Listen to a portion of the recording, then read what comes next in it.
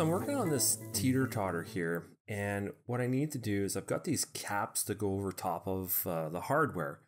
And you've probably seen that, you got your kids going up and down, and any kind of hex head bolt or anything like that's covered with this cap. Now these caps come in various heights. They come in various colors, perhaps materials. So I want to be able to track that and maintain that fairly easily. So what I'm going to do is I'm going to generate a block. So from the insert panel, what I'm going to do is I'm going to create a block. Now blocks and AutoCAD, blocks are essentially older than dirt. They've been around for essentially forever. And the processes remain fairly consistent. You specify a name. So I'm going to call this the cap. I'm going to pick the insertion point, which I know is the center of this circle. And I'm going to select the objects. So in this case, there's two circles. So I'm going to select it as the objects. Now in this instance, I do want to convert these existing circles to a block because I want to start using it. But notice that I can create the block and delete it. I can also create the block, but keep these as the individual objects. Now in this case, I do want to scale this uniformly because I always want it to stay as a circle, but you do have the option with blocks to scale differently in the X and Y direction. So it gives you a chance to kind of stretch it instead of just scaling it. I am going to allow exploding in case I ever need to explode an instance to make some tweaks. So what I'm going to do is I'm going to click OK. And what it's done now is notice that it's converted this into a block. And if I go and take a look at the properties, is I can see that this property has a name, and we can see that it's the cap. Now I'm going to undo that because what I want to do is I want to include some attributes. So you can see that right on, again, the insert tab, I'm going to pick define attribute. And what I'm going to do is I'm going to call one the type. The prompt is going to be cap type, the question mark, and the default is going to be standard. Now in this case, justification is we want this to be middle. It's essentially the same as text. I'm not going to have a rotation, and I'm going to lock that into position because I don't want to have the ability to move this independently of the block. The insertion point, I'm going to specify on the screen after it prompts me, and I'm going to click OK, and I'm going to pick a point. So I'm going to pick the center of that cap. Now perhaps that's a bit big, and it behaves very similar to text. So what I'm going to do is I'm going to go in there and I'm going to change the height of it. And what we're going to do is we're going to change the text height to be 100 millimeters instead. So we can see that that's updated, and I'm a little bit happier with that height. Okay, let's define another attribute. And what I'm going to do in this case is we're going to call this the color.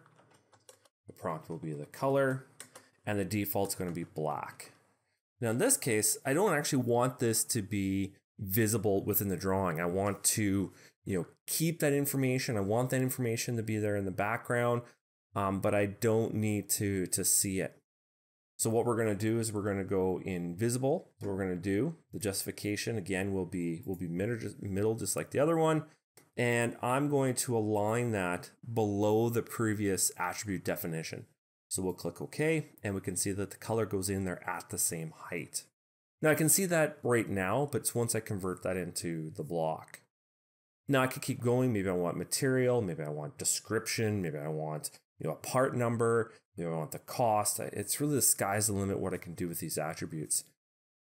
These are the two that I need in this instance. So let's go through that create block process again. So what we want is we want this to be the cap, like we did. Center point is going to be the center of that block. And I'm going to select the two circles and the two attributes in this case. Okay, so I've got the details that I need. I've got the objects. I've got the attributes. I'm going to click OK. And notice instantly it comes in here and says, okay, what's the color? What's the cap type? So we'll click OK. And now we can see that that first one was inserted. Okay, well, what I'm going to do is I'm just going to take this and I'm going to use the copy command. And let's take a copy of this and let's put this on top of each hole here. So what I'm going to do is just pick around a couple places. And I'm going to start there. So I can see that I've got the ones inserted. Now looking at this, I realize that these two actually need to be the tall types. I don't need the standard. So I'm just going to double click on it, and I'm going to change the cap type here to tall. and we'll click OK. And then we'll double click on this one and we'll do the same thing. So the value here is going to be tall. And I'll click OK to update that. I'm also looking at this going, well, that's not quite how that should look either. And with blocks, it doesn't matter which one I modify because it's an instance, it's a copy of the definition and they're all linked.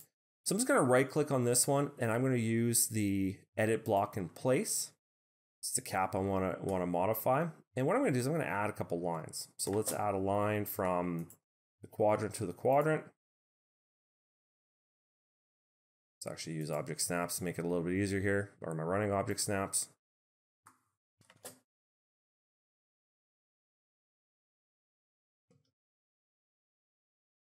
And I've also decided that I don't want to see this attribute anymore.